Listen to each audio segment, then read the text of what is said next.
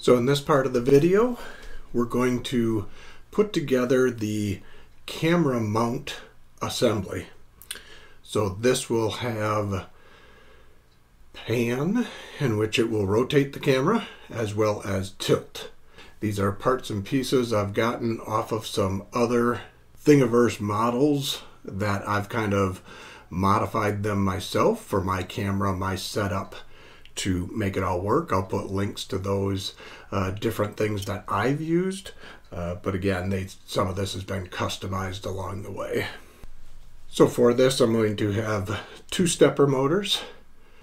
I have an arm that the camera will be mounted onto. So the camera would sit on here. Also has room on the side here for some of the bearings, roller bearings. This will be the main mount for this. So this is going to go onto here. We'll have a stepper motor onto the side,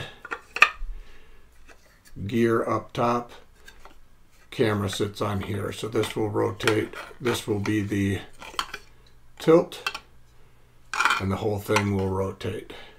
And the last piece will be here, which will go underneath, which this is going to mount to. Go that way because I'll have my other motor onto here, which is going to go onto here, and that will give me my rotation. So not going to go through every detail of every screw and bolt that I have here. I have a printed gear, has a space for the bearing, and I'm going to need two of those. So every time I do something that's going to rotate, I'm going to have one onto the side, I'm going to have one underneath. So you're going to have two gears along with the steppers. That is going to go here. So I want to do a belt drive on this. I've seen other ones, and I've tried other ones, and they work, that have a gear and just a tooth, but I didn't feel they gave me as many steps and as much of a tolerance in the rotation, and so I felt a belt drive might be a little bit better for this. So I'm hoping all of this will come together and work much easier. So now that I have everything assembled, took a little bit of finesse to get everything put together. As with anything, when you do 3D printing, you may want to go back, make some adjustments, make some tweaks, but at the moment I'm very happy with the way everything has gone together. As you can see, I have my motor spindle to do the tilt. I also have the exact same setup, just a little different configuration for a motor spindle to do the pan. So now we'll go through my plan for, now that I have the pan, I have the tilt, I now want to have a X or a Y, however you want to look at it. I want to have it slide, but I also want to have Z. I want to be able to move this up, down, left, right, tilt, and pan. So the Z becomes always the fun part. Putting this onto a slider, I could easily take this and just mount it somehow onto a slider and it will move, but I want up and down. And so versus trying to raise and lower the entire slider, I'm going to try a little different concept. Now I've taken this slider, I've done some previous videos in which I showed how I connected my own Nema stepper motor to it to give this the camera slider attached to a motor. So that's in a previous video, link to that below.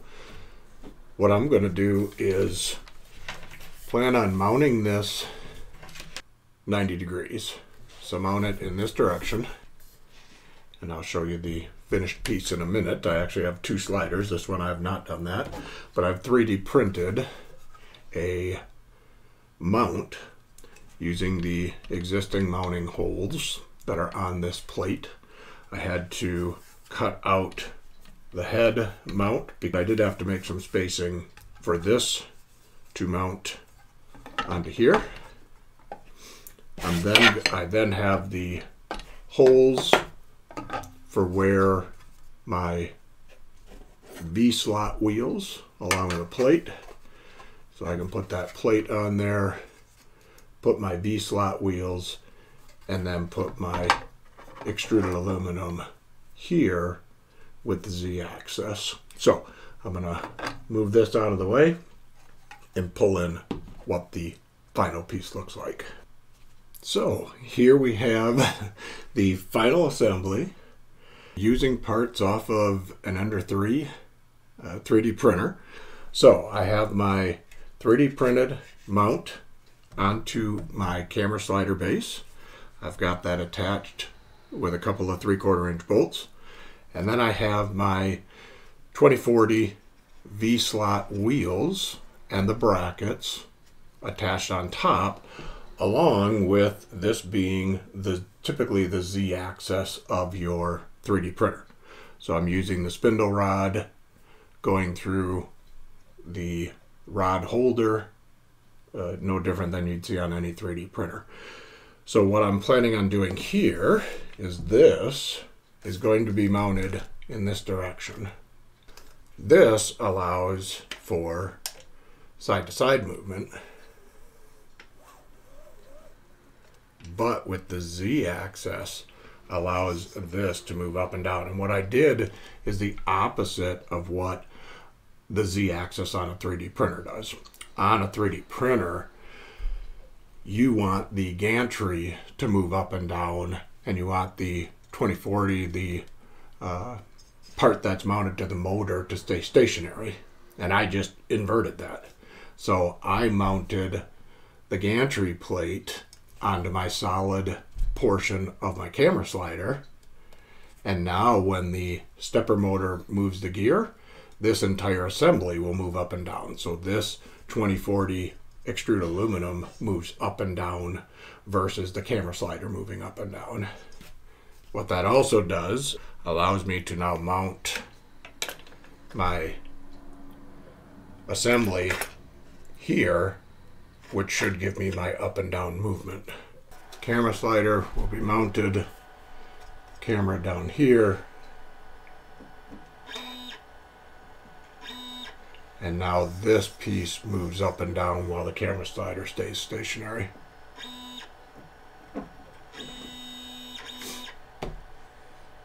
So far so good. Let's move on to the next steps. Okay, so before we get on to the next stage, what I wanted to do is, let's just do a test. I've got power supply, Arduino-CNC Shield, everything is connected. So I have 4 stepper motors. So this worked out perfectly for this CNC Shield. I have it connected to the laptop running Dragonframe so that we can test it from Dragonframe. Mounted my Canon camera so we can do a full test all connected together. So I'm going to turn on the power supply. So I am going to connect, make sure everything is there. It's telling me I'm not connected, so we'll check our connections. We'll get connected. And I now have my X, Y, Z, and A axis. So let's do a little bit of testing and see how this works. The X, I don't even remember which one I've connected to what, so we'll find out.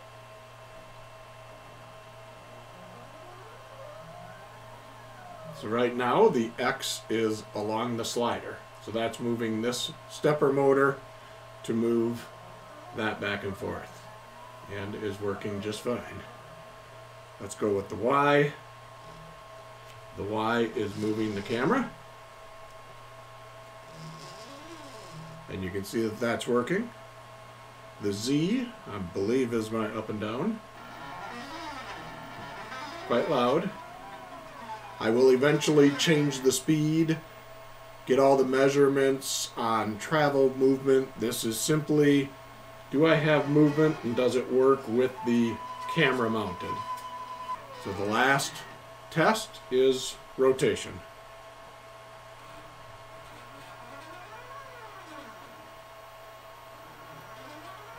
And there we go. So now we're on to hopefully the final phase of my initial setup, because I guess you're never in the final phase. You're always iterating and making changes down the road. So right now, having this set up for the camera works fantastic, very happy with it. But it gives me one direction, up and down, turn, tilt. But that doesn't give me any motion across the table. So I decided, why not build a platform on the table that moves along the table? And I'm even going to add in rotation to my table assembly where I'll do the stop motion animation. So how this is going to work, I have some 40 series extruded aluminum. Now this is something that I've had. I do other hobbies, and so I know not everybody's going to have this. Don't try to mimic what I'm doing. These are things I have. This is stuff I've gathered over the years. Some of this stuff you can do out of wood, you can do out of pipes. So lots of different ways if you go out on YouTube and the internet to make your own slider. So I've made some 3D printed parts and pieces to make this work. First, I have what I'll call, I guess, a gantry. I've put V-slot wheels on here, and this is going to slide onto here and slide back and forth. So that gives me some table movement. I've also made a few different mounts because I want to move this with a belt. So I'm going to attach a belt. I'm going to have it go end to end underneath, and no different than, again, if you look at a lot of your Y-axis, your Z-axis on your 3D printers, you've got a motor on one end, you've got a roller bearing on the other end, and it just slides back and forth. So I have this mount in which I'm going to put roller bearing into here. This will slide onto the end here, so I will have a bearing in here. This one will slide onto the end here. My stepper motor would go onto here along with my gear on the stepper motor. That will give me my belt drive to move this back and forth. Now the other thing I've done is I wanted to give this a little bit more stability. So when I put it here, I have taken and made some slots in here to where I can basically mount this onto my table. And I've got some little nut and bolt that I'll be able to tighten that to the table. So I'll have one on each side. I've also just created some small little feet for in between, so that as that is mounted to the table, I'll have a couple in the middle, again, giving it as much stability as possible. Then I am going to take and mount on top of this, oops, just knock some things over, my base plate. So these four, I've got some holes here, which will screw into the bottom of this board, which will mount it to the top of that carriage. What I've done here, and as you've seen with some of the assembly on the camera head, I've taken the Nema gearbox, got links in the description, you can download that, so this I did not create, but I incorporated the Nema gearbox with a Lazy Susan rotation assembly, 3D printed some components to hold it to this base, and now this will give me some rotation. Now, how does that work? On top of this will be my final stop motion platform. What I have for that is this. So I've created a board, 2 foot by 2 foot, that I can mount on top of this rotation, and I've 3D printed some roller wheels. Those wheels will ride around the outside of this, and all of that is for stability. Not really for, is it going to turn, but it's any weight you put on it. If you have weight to one side versus the other side, you don't get quite the stability. So this will go on top here with my roller wheels. That will help it stay stable as the whole thing moves. As the camera can go back and forth, this can rotate. So I'm going to go through all this, get it all put together and assembled. Try to take some pictures along the way so you can just view it that way as I'm putting it together. And we're going to come back to look at the final assembly.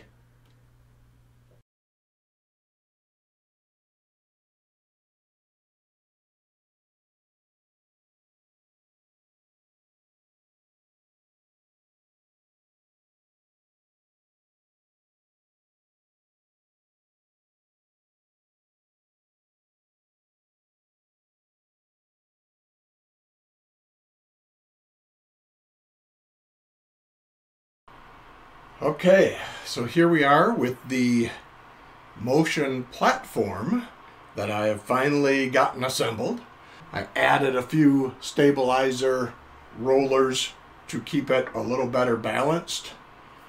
But we're here to do our first test, the movement and rotation, to see if all of that is working. So first off, we'll do the x-axis, which is what I have hooked up for the table to move.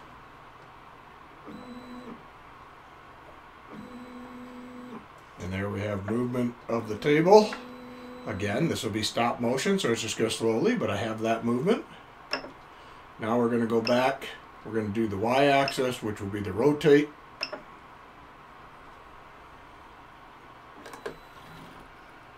And we have rotation.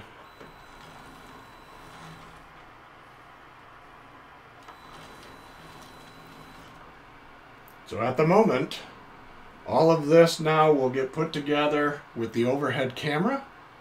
So I'll have movement of the camera, up, down, pan, tilt, movement of the table, and rotation. We're going to have to see how all of that comes together within Dragonframe to start doing some stop motion animation.